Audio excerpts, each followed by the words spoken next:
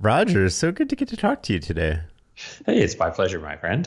You had an amazing mother growing up. What are some of the biggest lessons you learned from her, and how did you learn them? Well, it's maybe just by osmosis. Yeah, she was an awesome lady. But I think the most striking thing about how I learned is she would answer almost no question.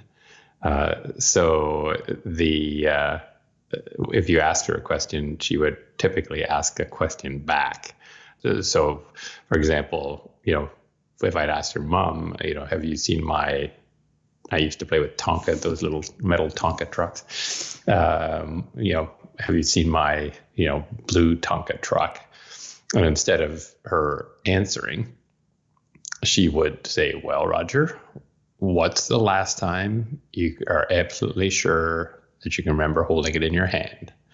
And then I'd think a whole lot about it. And then she'd say, well, why don't you go to where you were when you last can remember having held it in your hand? And sure enough, it would be there. But she didn't say, check your bedroom or check this. She would always be a return fire with a question. So she taught me that you kind of have to think your way out of things, and you have the power to do that. And that may seem fairly simple, but as a 4 or 5 year old, it's sort of a powerful lesson. It's something that we're missing today in a lot of ways, don't you think? Yes, I think so. I mean, I think the education system, has got a fundamental assumption that the job is to, unzip the top of your head and pour knowledge in rather than to teach you how to think. Now, I there are awesome teachers, and we work with a whole lot of awesome teachers in our I think program, for example, who I think are attempting to teach students how to think, but there's just too much of it that is pouring in knowledge and assuming that somehow makes you more effective. And as the former dean of the Rotman School, you're in a position to know that you oversaw some of the most significant changes there in a long time. What would you say is wrong with sort of like business education specifically? Well, that one, unfortunately, there's a big problem, and it's that business schools do not teach the fundamental problems of business. I mean, that's pretty bad, right? What they teach are finance. What they teach is marketing. They teach is HR. And as the greatest management thinker of all time, Peter Drucker, said, there are no marketing problems, there are no finance problems, there are no accounting problems, there are only business problems. And these are problems that sloppily span across a bunch of domains. And business education has abdicated. It doesn't even try to teach how you think across domains. And that's really problematic, and it's consistent with a lot of the huge problems in the world. Is thinking that you can decompose things into little pieces and somehow add them up together, and they'll add up to the whole that you wish. Doesn't happen, and business education is a critical impediment to that as it currently stands. So is it right to say that part of teaching people to think better is trying to teach them that everything is connected to everything else in the world? Yes, it is. And that's a more daunting task. So like, I understand why business education abdicates that. That's a more daunting task, and things are less easy to prove. Right, it's much easier to prove, as you would well know, Shane. Right, you've heard the guys. All else being equal, this causes that. Right, and you know all those other things that you have to assume are equal are not. But if you do hold them all constant, then you can develop and prove a causal relationship between two things. So it's sort of easier to write a paper, do a study, all of those things if you take a narrow lens. But that's just not helpful to the world. And so, I think business education draws in lots of people who would have succeeded without it. They're the ones, that small percentage of people who can integrate, who just learned early on in their life, one way or another, long before they got to business school, how to think integratively. Then they go to business school, then they go out and think integratively despite what business school taught them. And then the business school says, see, like we made that person, right? And I just don't think that's the case. Where should that start, that integrative sort of teaching, and what should it look like? You strike me as somebody who's thought about this a lot more than the average person.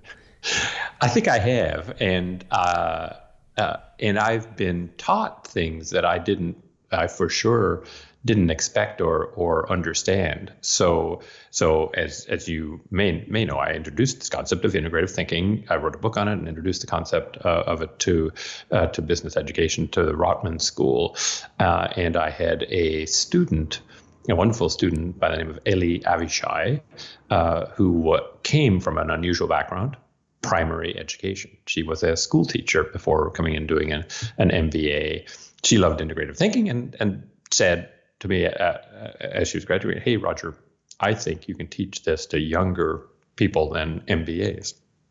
And I said, "Okay, let's see." And we arranged through a friendly person to test it out at a girls' high school, an all-girls high school called Branksome Hall, and it was spectacularly successful. And it was an eye-opener to me because these girls who were grade 10 girls, so they had definitively 6 fewer years of formal education, right? Grade 11, grade 12, 4 years of undergrad compared to our MBAs. And our MBAs on average have about 4.5 years of work experience. So they have 10.5 fewer years of life experience. And their ability to come up with integrative answers was 100% as good as the MBAs. And so I said, whoa, what does this mean? This means that additional 6 years and 10 years of life experience is good for nothing in making you better at doing this thing. So that was a real wake up call. Then we started teaching teachers, high school teachers, because we had this conception, how foolish we were. We had this conception that, high school was really pushing it, that your intellectual development was just maybe barely ready. Now that wake up call was, no, your intellectual development is really ready. And some primary school teachers came to our programs. And our first reaction was, oh, no, that's silly. You can't teach it to kids like that. I mean, they're just too young to really understand this complicated technique. And bless the teachers. The teachers were, I think we'll be the judge of that. And they started doing it. And so we now have teachers in the school system in Ontario teaching as young as grade 1 and 2 students how to do this. And here's the cool thing. They're really good at it. They're really, really good at it. It is just charming actually to watch these kids work on solving kind of either or challenges. And we have all sorts of fairs at the school. They've come in, and I always get weepy listening to them. And the bottom line is that they don't need to be untaught anything. Right. So that's their gigantic advantage. They're easily smart enough, and they don't have a view already built up that life is full of either or choices where it's the devil or the deep blue sea. And, you just have to suck it up and choose one bad choice over another. They don't understand that. And so when you say, OK, here's this choice. Do we do this or do that? But here's a technique for figuring out something better. They're like, sure, let's go do it. And they're great at it, like really good at it. You had a 4-step methodology for teaching that. Can you walk us through that a bit? Sure. So you start with the notion of taking the two models, let's say, and we often use the Toronto International Film Festival as an example.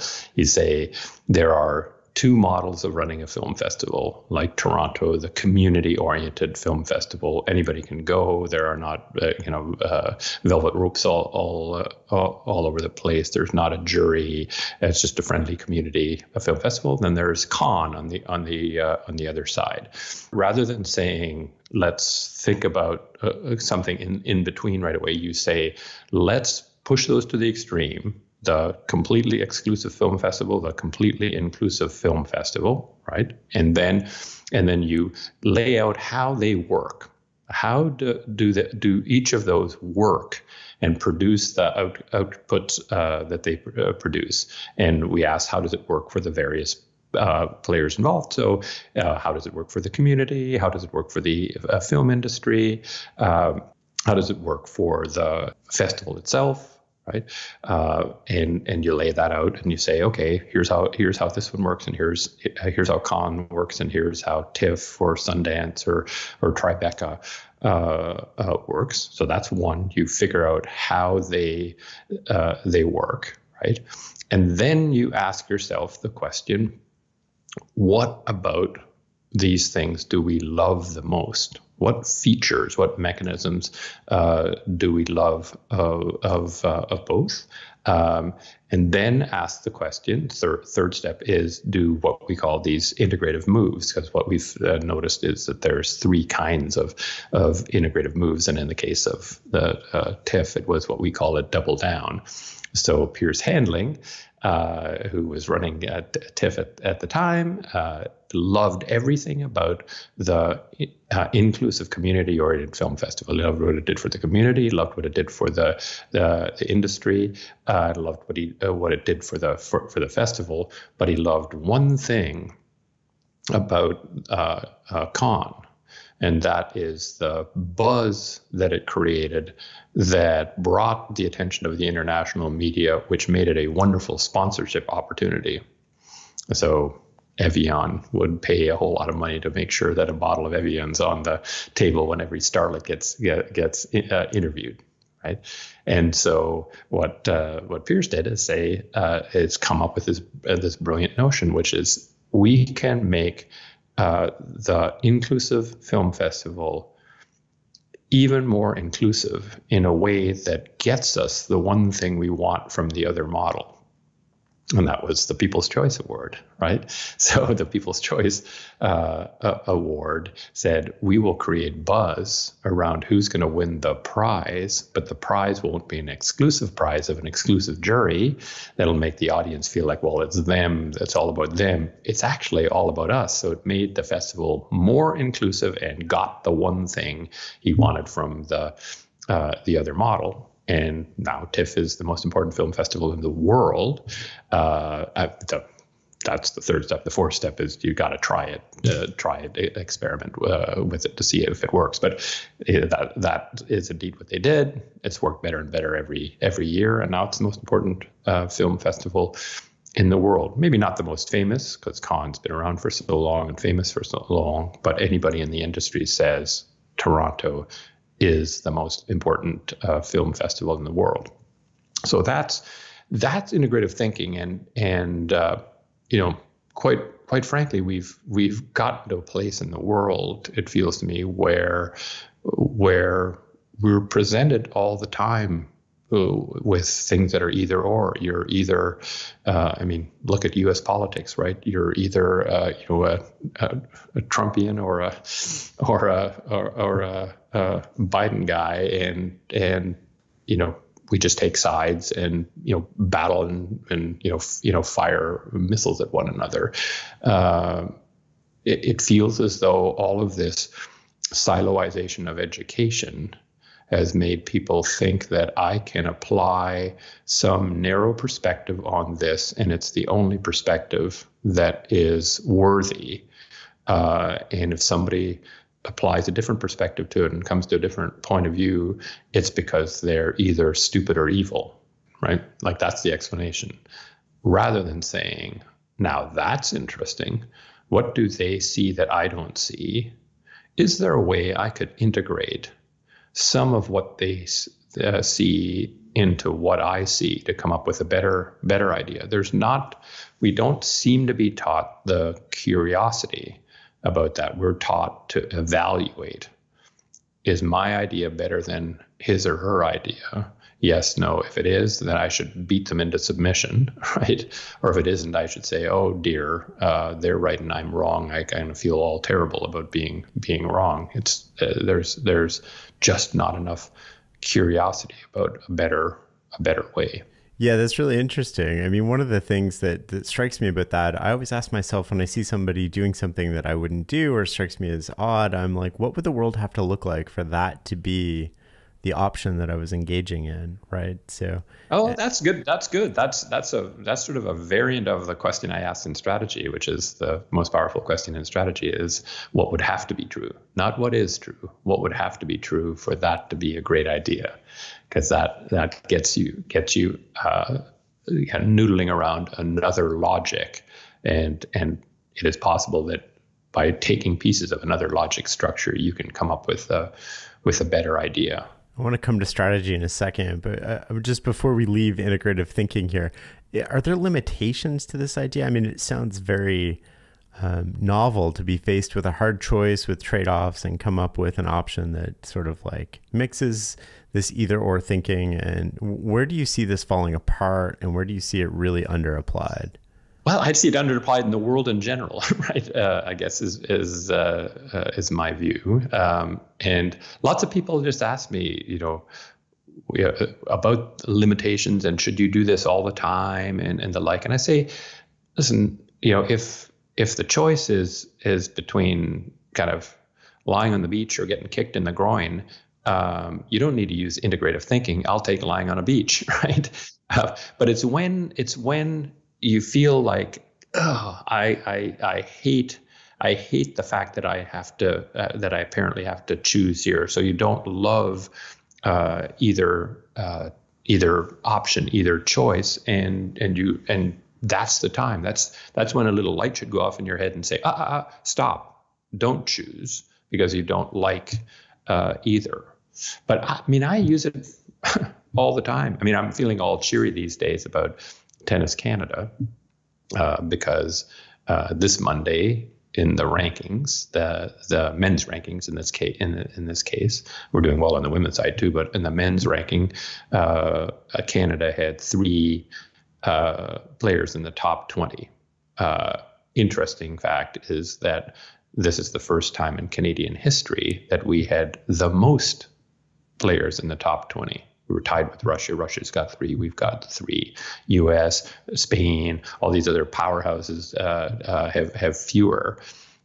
Before 2005, when we put in place the Tennis Canada strategy that's resulted in this, we had 0 in history. And what was the magic solution that transformed us from a nothing country, literally a nothing country that was irrelevant, to a leading tennis nation where everybody says, how is it that they've got so many great players from a little country that's got snow all the time?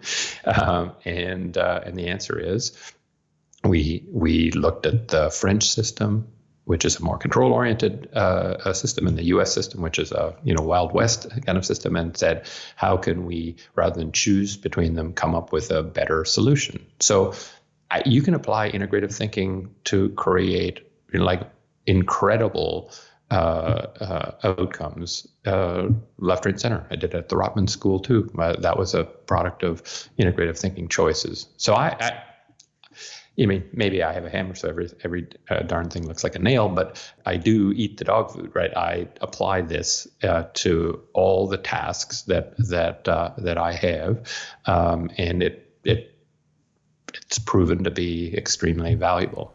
Interesting backside. I mean, I sort of hit on this as well. I went to business school in 2007 and I almost dropped out because I was just so disappointed in what I I come from a world of like Charlie Munger and sort of like interdisciplinary thinking. And I got to business school and I was like, this is ridiculous, right? Like none of these subjects are connected to each other. Oh, really? So that good. I'm glad you figured that out. Most people don't. They become indoctrinated into that notion, right? They come indoctrinated into the notion that my job as a business person is to figure out into what category this problem that I'm facing falls, and then apply that tool.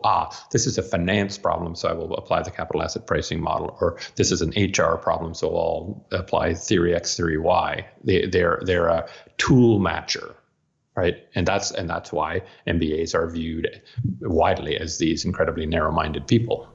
Oh, that's so fascinating. Have you seen, I want to come back to that in a second. Have you seen a lot of changes in terms of the incoming students, like with these girls that you sort of went back to in grade 10 and you taught them integrative thinking? Have they had like tangible or quantifiable sort of results that are different as a result? It's more anecdotal, but yeah, lots of them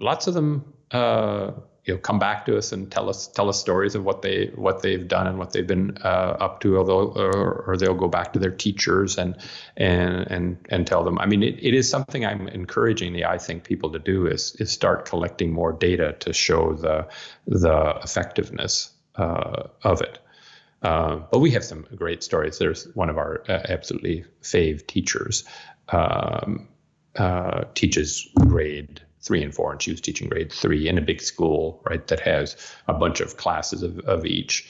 And the grade 4 teacher, came up to her at lunch and said, in the first week, let me name a bunch of names, and you tell me whether they were in your section of grade 3. And she goes, A, B, C, D, E, F, G, and our teacher is like, well, how do you know that? And the grade 4 teacher just says, they behave completely differently.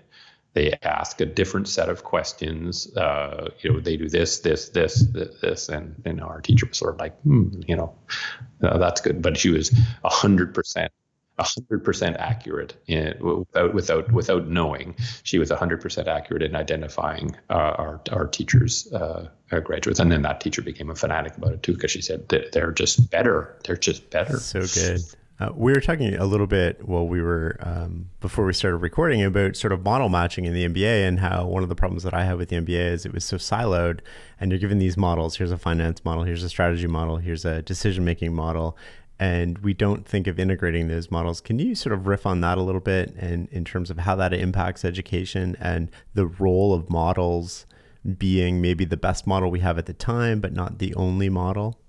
The way I think about business education is that it's visualize like one of those little red toolboxes, right? You come in as a student with that empty, and you get a bunch of tools. You get a hammer, and you get pliers, and you get a screwdriver, and whatever put in your toolbox, and you're taught to size up a problem and ask the question: Is a hammer best for this? Is pliers best for this? Is a screwdriver best for this? Is a wrench best for this?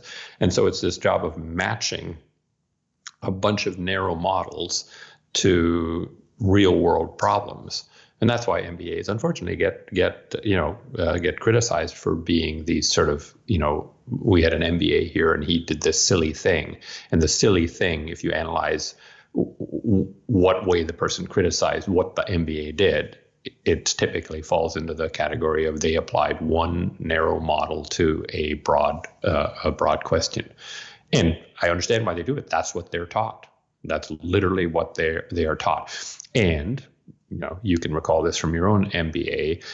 When you do a case, right, case study, the case has been written to illustrate a tool, right? The answer comes from applying a given tool, and we're made to think, oh, these are just general business situations. No, they're not. The writing of Harvard Business School cases has evolved to this art form, which is to write a case that illustrates one narrow tool, and so that's what the business school world spits out, and it spits it out into a world that's organized that way.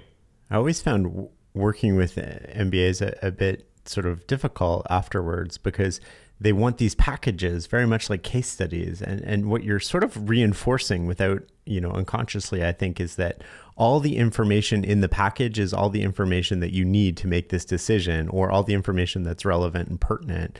And that is so often in real life, it's not the case at all. We get absolutely what we educate for. There's no question in my mind. Same in economics, right? There are 1,000 partial equilibrium economists for every single general equilibrium economist, and so we have economists who kind of know everything about whatever fiscal policy, but nothing about labor policy or labor economics or environmental policy or the like. They do that. I'm not going to think about all those things, but I'm going to think about the thing that my model covers. And it happens in medicine too. We had a wonderful lady work with us on applying integrative thinking to the medical field, which has been very valuable and worked out well. And she was talking about her residency, and when she was a resident, her attending, saying things like, "Could you check on the liver in room 217?" Right? It's not check how Mrs. Smith, who has got kind of liver problems, and it's literally check the liver, right? And she said, it's down to that sort of kind of narrowness. We're not even going to talk about the person. We're going to talk about one organ in the body. And so we're sort of teaching from the word go, not to think holistically, to think as narrowly as possible. And it causes blindness, right? Like we miss obvious things because we're just looking for something to fit this model. And then we want to apply this model that we know. And I found this with I had a computer science degree and then went into sort of the corporate world. And then, you start managing people, and all of a sudden, most of my computer science degree is irrelevant, right? Computers do what they're told to do. If there's a mistake, it's always with you. People are biological systems. They're much different. And I found a lot of the education that I had learned just didn't apply anymore. But the way that I tended to approach problems was very based on this comfort level with, this is how I was taught to approach problems in school, and this is my experience. And then you carry that with you. Absolutely. And it's a very interesting thing on kind of people, and a huge difference. So our MBAs at the Rotman School have about 4.5 years of work experience. Our executive MBAs have about 14 or 15 years of work experience. So the MBAs take, on average, less than one second-year course in the entire OB/HRM field, right? They just don't think that stuff is important at all, right? They load up on finance and strategy courses more so than any other courses. The MBAs have an insatiable desire for OB/HR courses, because they have the learning that you had when you got into the real world. They've been working in the real world for 15 years, and they realize that everything is a people issue. I don't think we do a good enough job in business school in helping these students understand that taking courses in that field, understanding more about the people dynamics is important. But those courses, as you well know from having taken it, are less replete with very formal models where you can calculate something, right? In finance, you can calculate yield curves or Sharpe ratios or whatever, and you can do a 5 forces analysis or a Nash equilibrium in your strategy course. So they feel more comfortable learning a model because they wish the world would behave according to models, like that quantitative sort of mechanical model. So they're more comfortable with that. We do that in the workplace too. And I notice this with policies and procedures, right? Procedures are basically like an algorithm that you apply given a certain situation, certain inputs. And what I discovered is that it just eliminated thinking. because people would go, oh, there's no procedure for this slight deviation from what would happen. And I can't respond because at first you can, but you lose that ability over time to actually apply judgment. Well, maybe I shouldn't apply this procedure in this particular case, and I have to do something different. And that's where this teaching thinking and teaching judgment sort of comes in. And I find that when we get into organizations, we actually reinforce this modeled, siloed, predictable way of solving problems. Absolutely. And if we want to go on this vector, it gets even worse than what you've described. Right? Oh, go on. which is we dramatically, vastly overuse science. So what you were taught in business school, and you tell me if I'm wrong on this, is that a good business man or woman, businessman in your case, if you're going to be a good businessman, Shane, you will make decisions based on analysis. Yeah. Right? You'll do the analysis and make a decision. You're some kind of a corporate floozy if you're just going making decisions without the analysis behind it. So you can ask the question, where does analysis come from? And the answer is from Aristotle. For 2,400 years ago, 4th century BC, Aristotle essentially created science. The book is called Analytica Posteriora, where he sort of was the first man in the world to say, here's how you can determine, and what he used, the terms he used, here's how you can have a rigorous methodology for determining the cause of a given effect. Right? You experiment, watch, collect data, and you can say, aha, this causes that. Okay? And all of the future of science is based on Aristotle's understanding. We think that science came from the scientific revolution. Bacon, Newton, Descartes, Galileo, they formalized what Aristotle did 2,000 years before them. So the guy who invented science, though, pointed out something about science. He said, science, this methodology I've used, is for the part of the world where things cannot be other than they are. So what does he mean by that? Well, if I let go of this pen, what'll happen? It'll fall. Yep. If I let go of this pen 10 years from now, what's going to happen? It's going to fall. If I let go of this pen in Antarctica, it's going to fall. That's the part of the world where things cannot be other than they are. Right? And so there, it makes a whole lot of sense, right? If I observe all pen falls that have ever happened in the past, what's it a pretty damn good predictor of? The future. Pen falls in the future, right? So that's the part of the world where things cannot be other than they are. And he said, that's what you need to use this scientific reasoning method to be rigorous about understanding. Because, at one point we thought it fell because all objects like to be closer to Mother Earth. And eventually we figured out that, no, there's a universal force called gravity that pushes everything down. That's the development of scientific knowledge. But the guy who invented science warned, he said, but there's another part of the world. There's another part of the world, and that part of the world is the part of the world where things can be other than they are. Right? Think about these.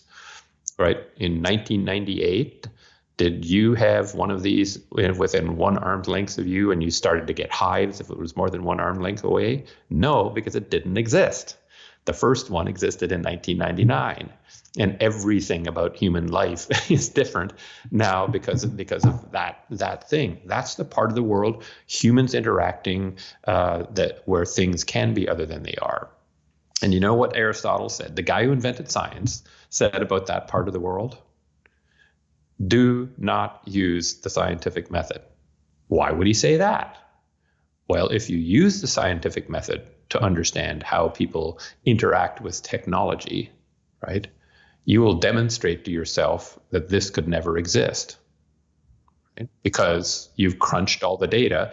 How much do people use smartphones? Not at all, right? Because they don't exist, right? You'll predict that. You'll predict that it'll continue to be, and you'll be like, Nokia and think that feature phones will rule will rule forever. But the guy who invented science, said, don't do that. And what he said is, in that part of the world, the job of rigorous thinking is to imagine possibilities and choose the one for which the most compelling argument can be made. So in the part of the world where things cannot be other than they are, science. Analyze data, collect as much data, analyze it rigorously to determine causes of effects. In this other part of the world, imagine possibilities and choose the one for which the most compelling argument can be made. And he said the job of human beings in that former world is to understand the causes of the effects that we see so that we can optimize the world to that, right? We observe all these people who smoke getting lung cancer, so we can optimize against that by trying to stop people from smoking. He said in the other part of the world, human beings' job is to be the cause of the effect they want to see, right? To change the world in a better way by imagining possibilities and making those new things come true. What we've done is said that is for kind of bad floozy type people. The good ones are the ones who always apply science. I like that way of thinking in terms of like how you're explaining it. We are taught these models, we apply them as if they predict the future, but the reality is we're in a constantly evolving and changing environment, and our ability to predict the future is more limited than we think it actually is. I mean, if we were able to predict the future, we would have seen COVID come in, we would have seen a whole bunch of things coming. And that sort of relates to your latest book about how we predict this. I almost think of it as this beam of light. We predict this beam of light into the future as if that's the only possible future.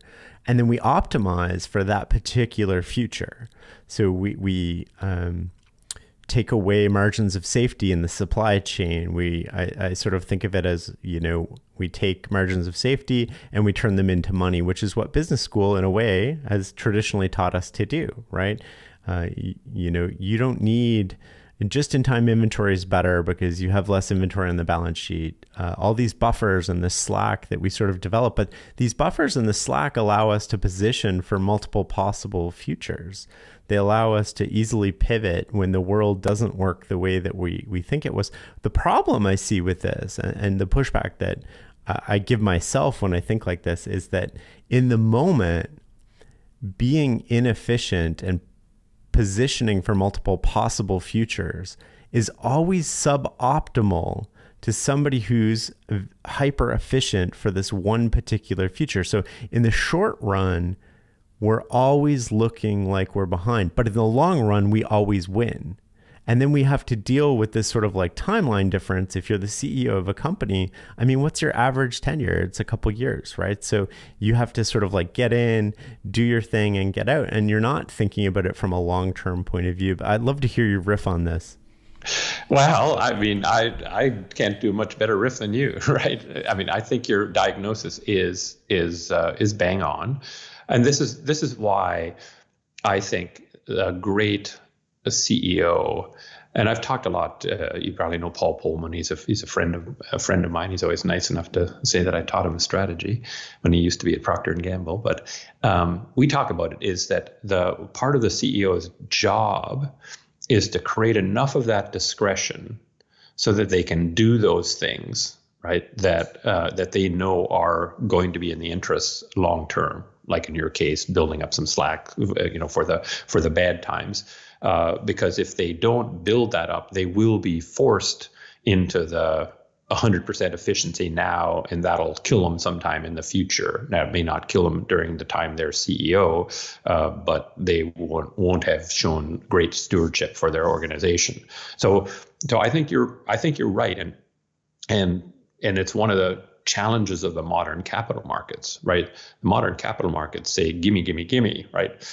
If you're not using some money, buybacks shares or dividend back to me, lever yourself up so you have a more efficient capital structure. All of those things are taking away that optimal amount of slack that CEO has to make decisions that are good for the company for the long term, to invest in things for the future. And that's one of the reasons why I think, right, that America had a huge advantage over the rest of the world for probably 30, 40, 50 years, somewhere between 1930 and 1980, where it had the best capital markets in the world for helping companies grow and prosper. I think in 2020 now, America has got a capital market that is a detriment to American competitiveness, because it is causing companies to behave in ways that aren't good for the company, its employees, America overall. Oh, double click on that. Go deeper. Talk to me about that. Well, I think what we're getting is this taking away of managerial slack, focusing, driving managers as much as they can to managing for the short term, for this quarter. Now you have CEOs who stand against that, but the pressure is in that direction, and it's dramatic pressure, and it's causing all these bad things, right? There are studies that say CFOs, 40% of CFOs freely admit that they will not make an investment that they know is NPV positive in order to make this quarter's guidance. Right. So all of that stuff is causing companies to perform less well than they could, and that's a capital market problem. That's why I think we're going to look back 2050. We'll look back on this period 1940-ish, 35, 40-ish to say 2020, 25 or 30. As this insane period where we thought the widely held publicly traded corporation was the optimal form, and we're going to look back and say, what were we idiots thinking? That's crazy. It didn't work.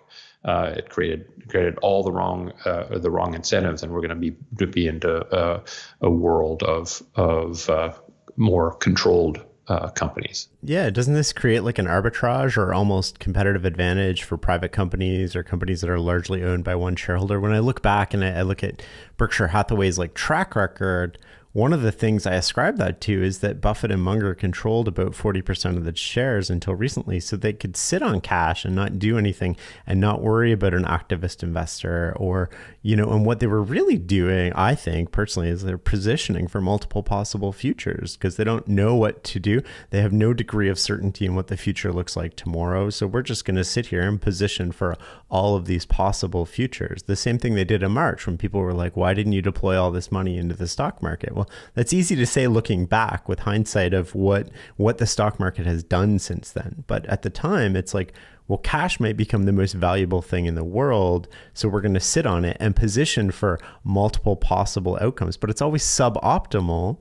And so you need this control, which comes from a private company often, or family controlled, or you could even probably get away with it with a super charismatic CEO. But these companies will actually, given what you're saying, if that's correct, they'll have more of an advantage over the next 30 years because they'll be able to build up the balance sheet because they have extra inventory, and they can take advantage of call it the professionalization of management in terms of model thinking, which is eliminating slack, eliminating and preparing for this next quarter and being hyper efficient on this next quarter. I couldn't agree more. And I've actually got an article on this subject coming out in the February HBR on what I think we're approaching the tail end of the domination of the widely held publicly traded corporation as the corporate model. It's just got too many problems that are arguably getting worse, not better. And it's one of these things is there are so many things in life where it's like, how on earth did the logic structure hold for so long, right? So the view of a board of a widely held publicly traded professionally managed company, right, is that We need to have the board, and Mike Jensen, as I'm sure you know, wrote about this with the agency theory, that managers are imperfect agents, right? They have self-control problems. They are not necessarily going to manage on behalf of the shareholders, right?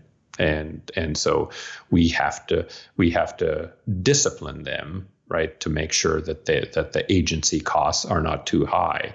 What's our tool? Well, they report to a board of directors who represents shareholders, and they can discipline them. Now, did anybody ask the question, what exactly are those board members? Would they not be agents just like management? And so what you're saying is that our solution to the agency problem is to put a fox in charge of the hen house. That's our solution. Yeah, that'll really work well. I mean, it's like, where on earth did this logic come from, right? There either is an agency problem, in which case we have put foxes in charge of the hen house, or there isn't an agency problem, in which case we shouldn't be bothering with any of this crap. But the idea that a board will discipline management is just an absolute fantasy, and that's a core kind of element of the logical structure that guides the workings of the capital markets, the equity markets, and the widely held publicly traded companies. It's just theater. It is theater. Oh my God. But it gives us comfort because we're like, oh, the board's watching out for us. And, yeah, I totally agree with you. Yeah. I mean, I think of boards of directors as being like fire insurance that works except when there's a fire. I think they can work though. Like if you have, I think what I love to see on boards is it's not necessarily a large ownership of the company, but a high percentage of the person's net worth involved, sort of like really invested people, but they don't meet all of these requirements that we're starting to see in terms of like the ideal board according to the stock exchange and the ideal board according to sort of, if you're a person who might think and apply a little bit of judgment to it, are often two very different things, right? I agree. I mean, I honestly think that a good versus bad board members, the key criteria are kind of psychographic ones. Oh, expand on that. Well, they're attitudinal. They're what does the person think of his or her role in life, right?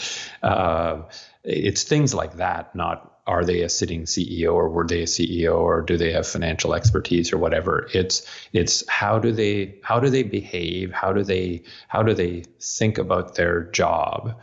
And I've written about this too. I think the only useful reason for wanting to be on a board is that you think a well-functioning board is integral to the success of democratic capitalism.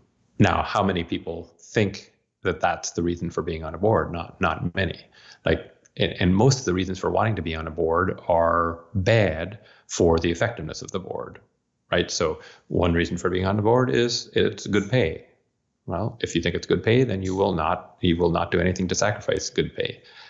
Being on a board is prestigious. Well, you're not going to do anything that'll sacrifice the prestige. It's good camaraderie with other interesting people. Well, you're not going to do anything that sacrifices camaraderie. I mean, they're all bad reasons for being kind of on a board. Again, one of my theories in life is if you're putting something together, you have to think of what is it that would cause a person of the sort you need to fill the chair that you have designated. I talk about this in terms of bond rating, right? We said in the global financial crisis, what on earth were these bond raters doing, rating things AAA, with infinitesimal kind of probability of default, and they were defaulting 100%. How can this possibly be? Well, you've got to ask the question, what would cause somebody to willingly sit in a chair called bond rater at at Moody's or S&P. And I think the only logical answer you can come to is that the only reason they would be in that chair is that they're not particularly good at rating bonds, right? Because if they had a skill set that made them good at rating bonds, what chair would they be sitting in? They'd be trading bonds. They'd be either sitting in a chair at Goldman or Morgan Stanley or their own or Apollo or their bond fund. So the only people who would think of being at Moody's or S&P, right, rating bonds, the only people who will do that are definitively less good at rating bonds than the people who are running the bond market. And sure enough, they came up wanting. But that's this fallacy of we identify jobs for people, create that chair, and then don't think about whether it is possible to get somebody to sit in that chair that can actually do the job that we need them to do. Like, think about stockbrokers, right? What's the only thing you know about a person? There's only one thing you can know absolutely positively without a shadow of a doubt about a stockbroker. The only thing that's for sure, you don't know if they're male or female, young or old, but what you know is that they're crummy at picking stocks. Because if they were good, they wouldn't be a stockbroker. They would be a hedge fund. Yeah, but this is sort of why I like to see boards with significant personal ownership as a material amount of their wealth, because I think, maybe it just gives me another narrative for why they're on the board, but I think it also gives them a lot of investment in terms of the success or failure of the business. And it takes us away from the short-term planning cycle of sort of thinking about it in quarter by quarter basis, and start thinking in sort of like decades and what you have to do and the investments you have to make this company not only sustainable, but position it for multiple possible futures as things change. Yeah. I mean, I'll give you an example from my own life. I was on the Thomson Reuters board for 14 years, and a guy I love who was on for all the time I was on was Vance Opperman, and the Opperman family owned West, their legal publishing company, the best business in Tom. Just a what a moat that has. Yes, a gorgeous business, and Vance, was in it for the long haul. Last time I checked, he's still on the board. I've been off the board for like 6 or 7 years, so he'd been on the board for 20 or 25 years by now. And I don't know how much the Opperman family has in Thomson stock, but I think it's still quite a bit from the original transaction. And yeah, he takes his job deadly seriously and thinks about the long haul, and is an awesome director. He's probably one of the best directors I've witnessed in action. So I agree. Skin in the game is a good thing to be sure. That doesn't that is not, it's sort of like it's 3 times out. They must own stock that's 3 times annual board fees. That's, for those people, unfortunately, that's trivial. That your desired outcome happens, unfortunately, and only a small amount of the time. Totally agree. You've worked with, you've read a lot about leadership. Are there common patterns to success that you've seen across leaders other than integrative thinking? I mean, they tend to relate to integrative thinking. I mean, I think great leaders have as a core characteristic, when somebody says something to them that doesn't agree with where their head is now, the model because we model everything, and we say, I'm running this company, and I think this is the best product that we offer, and somebody comes up to you and says, Roger, that is going south, that sucks, I don't know why we're investing so much in that. A great leader's first reaction is, say more. Tell me more about why. I want to understand why you think that, what you see that I don't see. Yeah. And that's because, it has this like super big, not like knock-on effect, right? So one, it causes your subordinates to all think that if you've got an interesting thought, I'm open to hearing it. I'm not going to just shut that down because it disagrees with me. So everybody kind of is more inclined to think about things differently and not be afraid of that. And you just get more raw materials, because what we learned in integrative thinking is if we go back to that TIFF example, unpacking how the inclusive festival works and unpacking how the exclusive festival works, all that unpacking gives raw materials, which you can kind of recombine in entirely new ways. In associative ways, right? Yeah, exactly. So when I say this is our best product and we are going to win on the basis of this, that's only a set of raw materials that relate to that theory. And if I can incorporate in a whole nother huge pile of raw materials, there's just another pile of raw materials I have access to, then I have a chance of coming up with a much better, much more powerful a solution. And the person might be wrong, right? That this is not a terrible product, but actually there's a weakness in this product that by using that person's thinking we can get rid of, and so we end up going with the product anyway, but in a different way than before.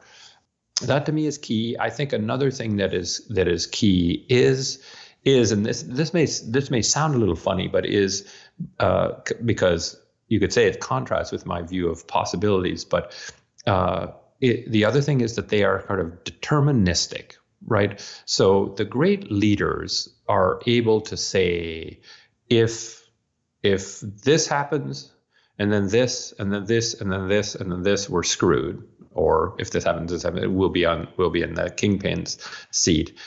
Like the less good leaders sort of just say, well, we're just going to sort of bob and weave our way down the field and see what happens. They're not deterministic enough. And so I think stronger leaders are willing to have a hypothesis about how they think things are going to play out, then be open to seeing changes in that. But that gives them the boldness to make decisions, right? Because you have to commit assets irrevocably to decisions to be great as a company. You can't just say, well, we'll do a little bit of this, a little bit of that, and we'll shift and change. You have to say at a certain points in time, this is worth investing in. And we won't be able to get the money back because it'll be invested in a building or invested in a piece of software or invested in these people. And so they are willing to make those choices because they say, unless we do that, we're not going to get to this place. And I guess the last one is just I just don't know any what I think of as great leaders who don't love other people, right? I mean, if you think people are annoying and you have to put up with them and put up with their foibles rather than you genuinely love them, then I think you can only be so good of a leader. I want to come back to sort of taking bold action here. And I think fear often prevents us from taking bold action. We might do a little of something outside of the ordinary, but not too much, because if we fail and we do something that's far deviant from the norm, we're moving out of this Gaussian distribution and we're going to the fat tails. And we've been taught that we don't want to be in those fat tails unless we're extremely successful, right? But this way, if we're wrong, we're not too wrong. And one of the reasons I think that we like to keep within this narrow, maybe call it one standard deviation band, is fear. And I'm curious as to your view about how we develop courage in the face of fear and the role of narratives in the story we tell ourselves and our employees. You're absolutely right, and I've just written a post on this, or the first of a three-part post on fear. I call it Fear Rules, because fear rules us, and there are rules for managing fear. But it does come to to telling ourselves stories. I mean, we create fear or make fear go away depending on what story we tell ourselves. And my observation is that people understand this and understand the debilitating aspect of fear, and that's why I argue that in Hollywood the number one box office star of every era of movies played one character, and that is somebody who faced fear and didn't act fearfully. Charismatic, unblinking, well-dressed James Bond sort of esque. James Bond, yes, yeah. or Tony Stark, right? Yeah. Like they're the same, or Arnold Schwarzenegger or Humphrey Bogart. It's sort of they all play the same character, right? Which is ha ha ha.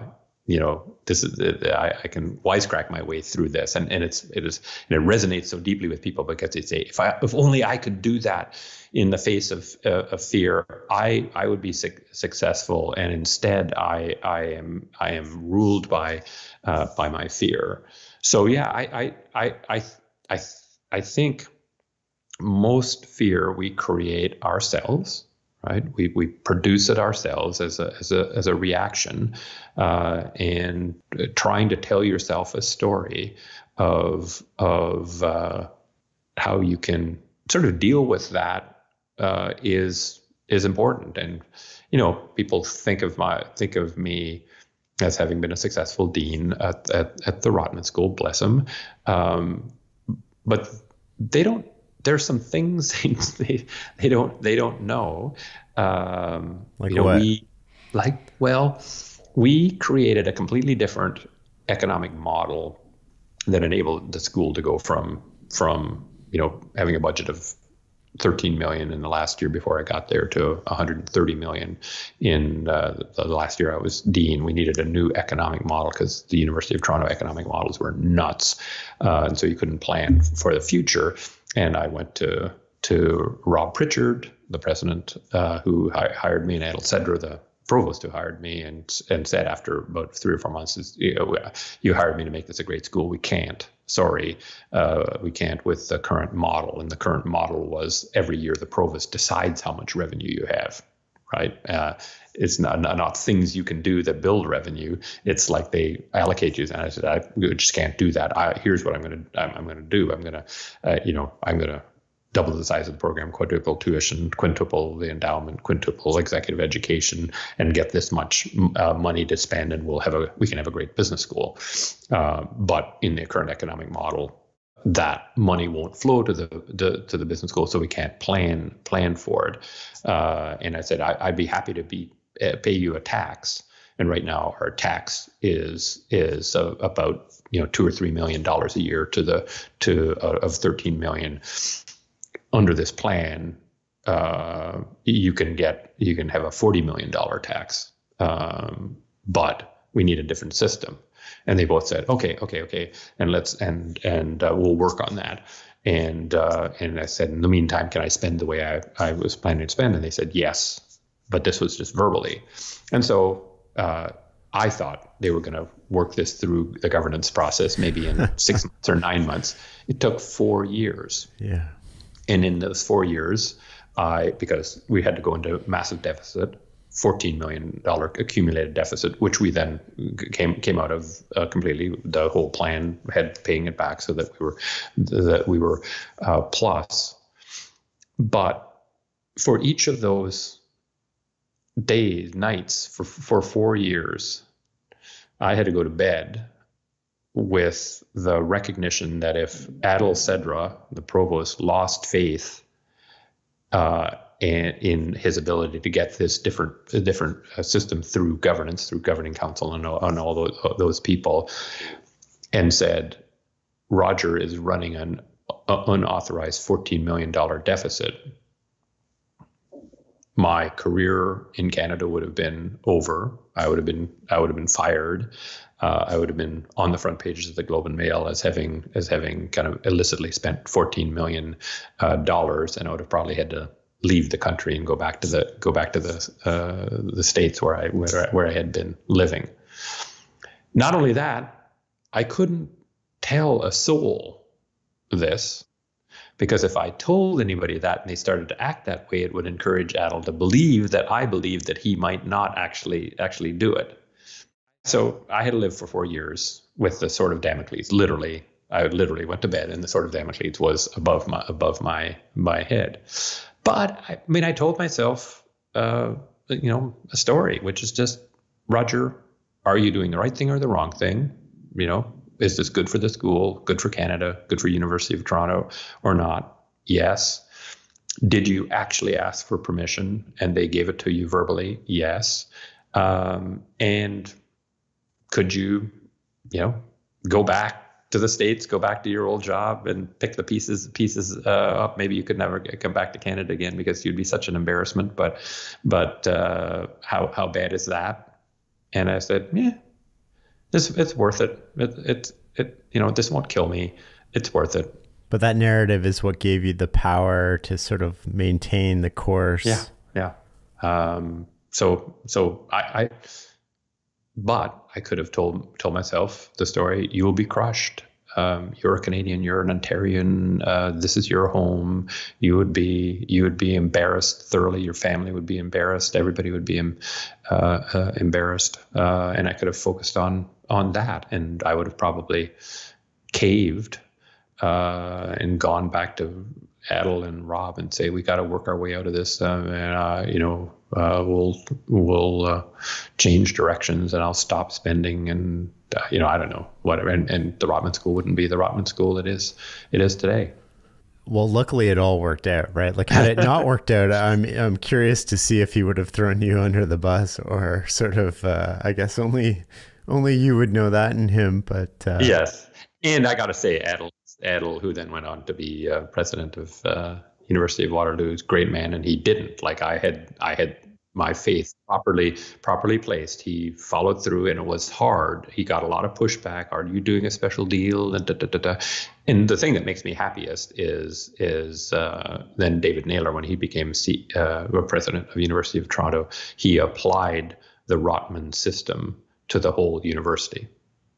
It was a better system for being able to plan for the long term. So I wanted to make sure Adel stood 100% by me. Coming back to sort of the leaders that you've worked with, we talked about common patterns of success. Are there common patterns of failure or self-sabotage that you see repeated over and over again in otherwise smart, decent people? Yeah. I mean, a lot of it has to do with this not having a sort of a deterministic enough view. So the failure mode I see probably more than anything else is somebody who is what I think of as not strategic, right? Which is that they sort of believe that they need to always keep all their options open, not make big choices, and sort of see what evolves, and then just react to what evolves. That's probably failure mode number one. If that's connected to, and I don't really like people, that's a sure thing, right? That's a certain kind of disaster. And, it's the three things I talked about. And if they're just not curious, if somebody comes to them with disconfirming kind of data, they want to suppress it rather than absorb it and mine it for everything they can get. Interesting enough, that tends to, those two things tend to be linked. Like, it is a big system, right? Which is you tend to like people if people are this repository of stuff you can't see. Yeah. And you're constantly learning, and you're very curious. So then they're good. Yeah. But if instead they're a threat, then you just wish you didn't have these annoying people around who keep on threatening your prevailing point of view, and the one you prefer to just keep and not be kind of messed with by anybody. So those two things, I think, end up being linked. And they're probably, I haven't thought about this, you raise a good question, gets me thinking, it is linked to the sort of the non-deterministic too. right?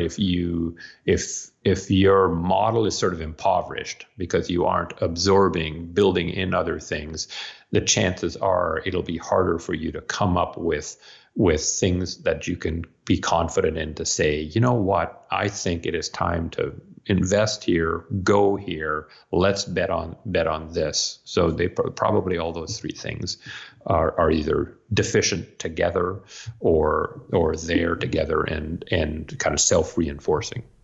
You mentioned strategy. What is strategy, and what's the difference between a good strategy and a bad strategy? Well, I think about strategy as a set of choices that enables you to invest in a given place to win, whether that's geography or business or whatever. So it's that set of choices. And what do I mean by winning? I mean, in the field of play that you choose, you have a better value proposition for the customers in that space than anybody else. And a good strategy is one that has a logic that holds up to that when you put it into action, you do get a better position where you've chosen to play than any competitor. And a bad strategy is one where you're sort of, is it you're chasing multiple things? You don't understand your sort of flywheel of success? Like, it can be any of those things. It's one kind of bad strategy is a little bit of everything. We're going to do a little bit of here, a little bit of there, a little bit of there. Another kind of crummy strategy would be one where the economics don't enable you to continue it, right? You can start on it, but it's not a remunerative enough model for you to be able to continue to invest behind it. So it sort of withers away. Another is kind of bad strategy is just trying to do the same as everybody else and assume that you're going to win anyway. That's the great managerial conceit. We don't have to do anything unique or different, and we will have unique success. I love that. I often think of this quote from a friend of mine, which is, if you do the same thing as everybody else, you're going to get the same results as everybody else. So you have to sort of deviate if you want to deviate results, but you need to create an advantageous divergence. You have to not only diverge from what everybody else is doing, but you have to be correct. And that's extremely difficult. And when you have it, you need to go all in and run with it. A lot of companies today seem like they have a bit of innovation envy. Like they want to be the one to create the iPhone or go 0 to 1 and just create new markets like Facebook or Google. And there's billions and billions of dollars being thrown at these problems in R&D and hiring. And the results don't seem to be super effective. Do you have any thoughts on why? It gets back to what we talked about earlier, Shane, about science, right? Charles Sanders Peirce, who's one of the great American pragmatist philosophers with John Dewey and that era, and William James, pointed out that no new idea in the history of the world has been proven in advance analytically. Now, just think about that for a second. No new idea in the history of the world has been proven in advance analytically. Why? It's linked to what Aristotle said, right? You can't prove something new and different that hasn't happened yet analytically. And most innovation processes in the world of big companies, right, insist on proof before doing something, right? So this whole notion of fintech and all this disruption by little technology firms is all kind of self-induced. And that comes back to sort of the models that we're taught, if you want, in school, and the way we look at the world. You come to somebody in an established business and you say, I need to spend, $20 million to prove this idea. And, if 50% of the time it's not going to work. And then, so you say, no, well, there's no proof that it's going to work because it doesn't fit these models. And then they go and start a startup and you end up acquiring them for $2 billion 5 years down the road. but you're only seeing the successful results, and you're not willing to tolerate the failure internally. Exactly. I mean, and in some sense, right, the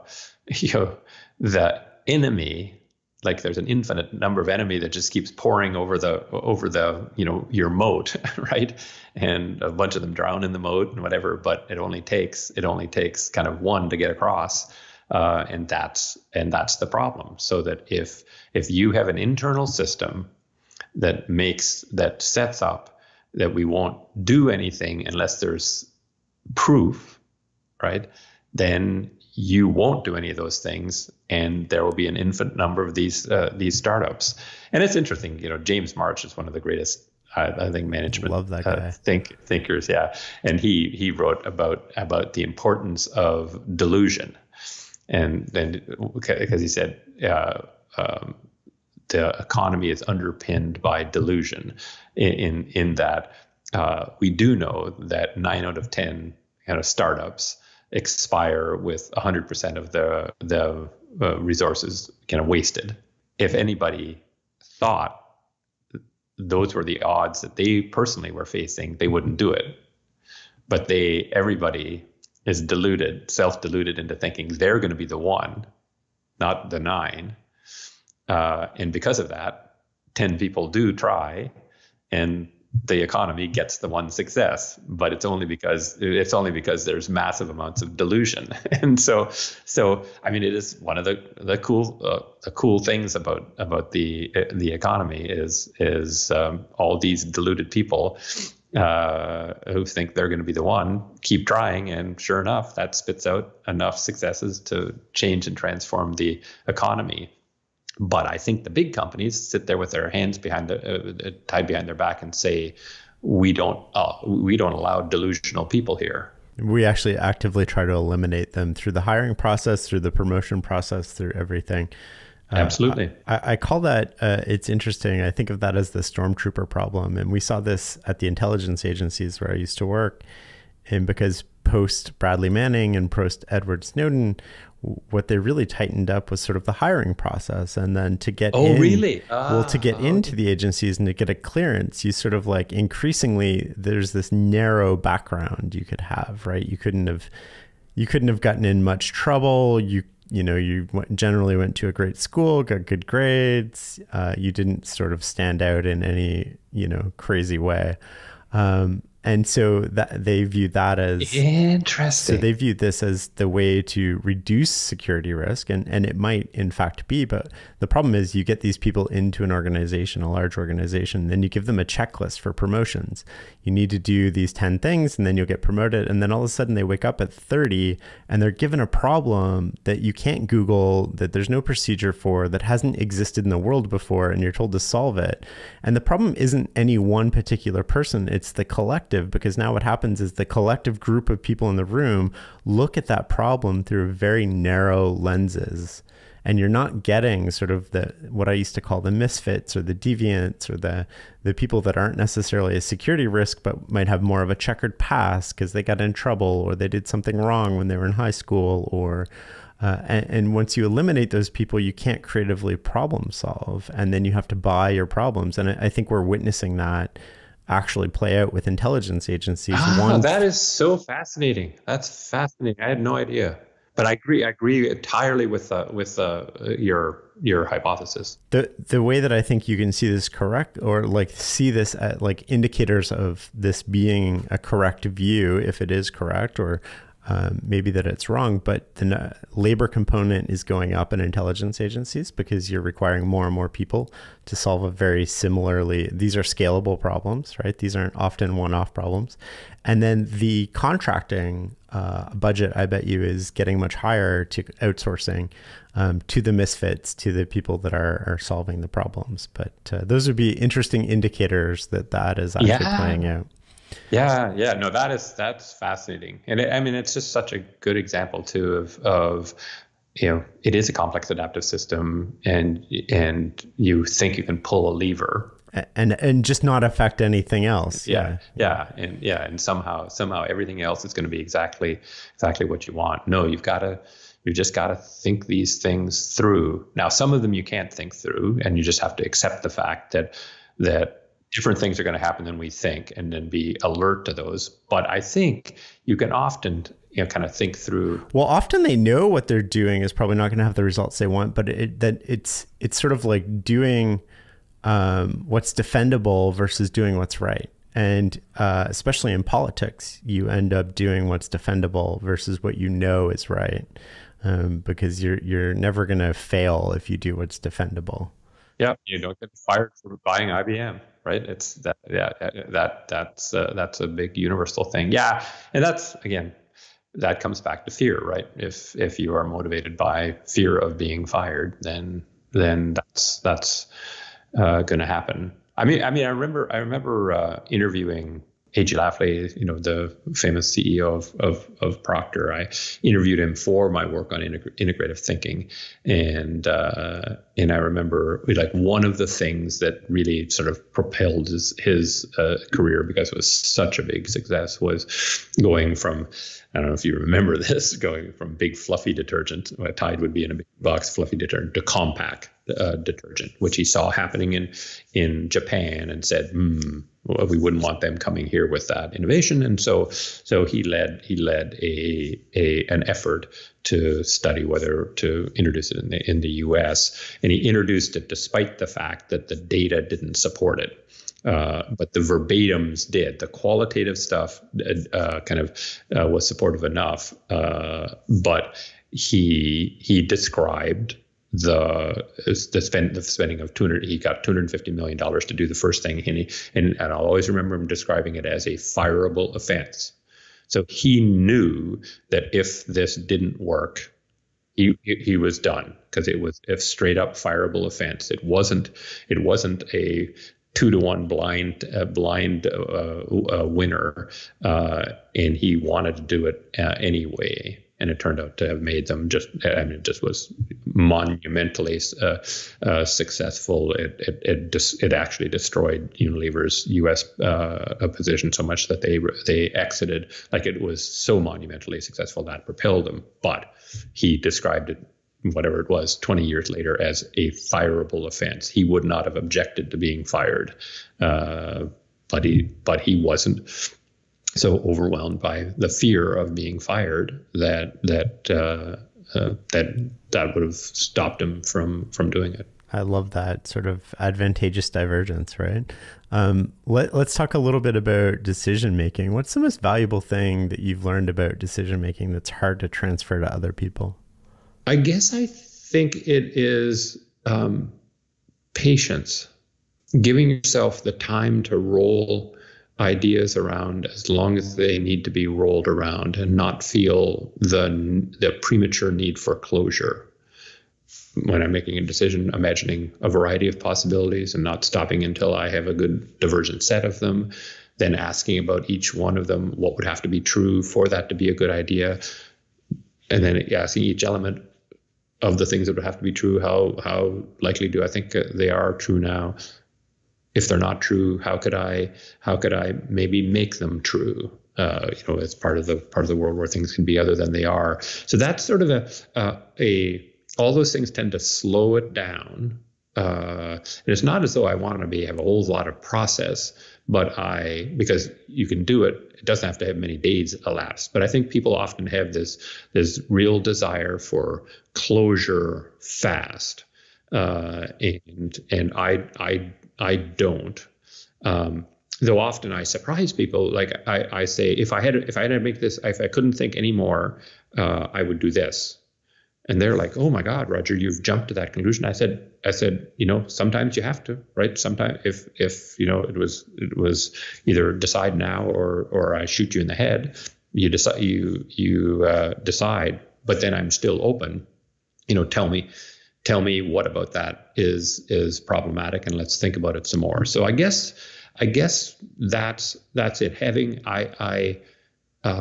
I've learned, I guess. I mean, this is a very good question, because I hadn't thought about this, but I would say that I've learned or taught myself a process of thinking that slows me down enough for me to absorb greater variety and greater logical pieces. I think of little logical subroutines. A big decision is stacking together a bunch of logical little subroutines, and I have a process for giving myself time to play around with those. Oh, I could put this one here and this one there, and that helps me come up with what people often think of the things I do as wow, how do you ever come up with that creative solution, Roger? Well, I kind of slowed down is I think the answer. And I mean, I think I have a decent kind of track record of teaching. If anybody wants to learn it, I can teach people to do that. How do you teach them? How would you teach me?